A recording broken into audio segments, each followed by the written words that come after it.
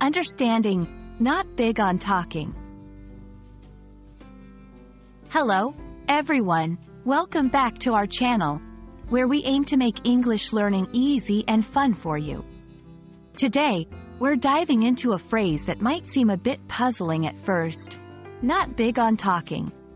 This expression is a fascinating piece of the English language puzzle, and understanding it can really help you in both casual and more formal conversations. So, let's get started and unravel the meaning together. The phrase, not big on talking, is an idiomatic expression used to describe someone's personality or their current mood.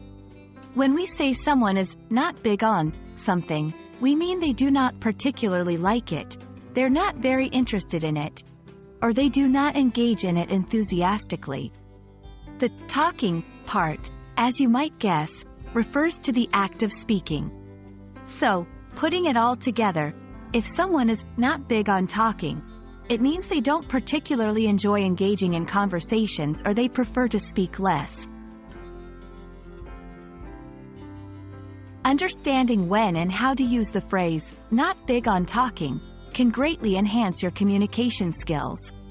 It's often used in casual, everyday conversation to describe either oneself or someone else.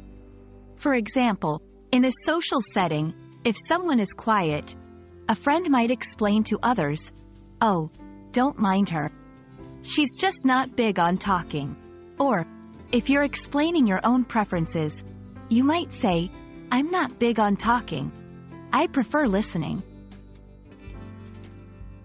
It's also useful in more formal contexts to politely express a preference or characteristic without being too direct or negative.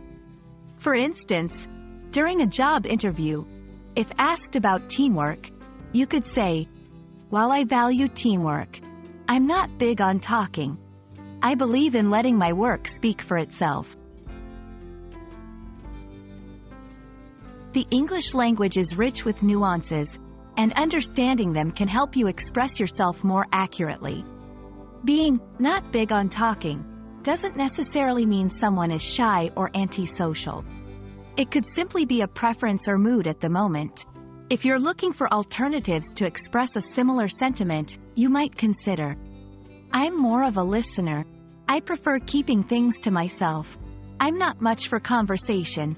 These variations can add depth to your conversations and help you convey your thoughts more precisely.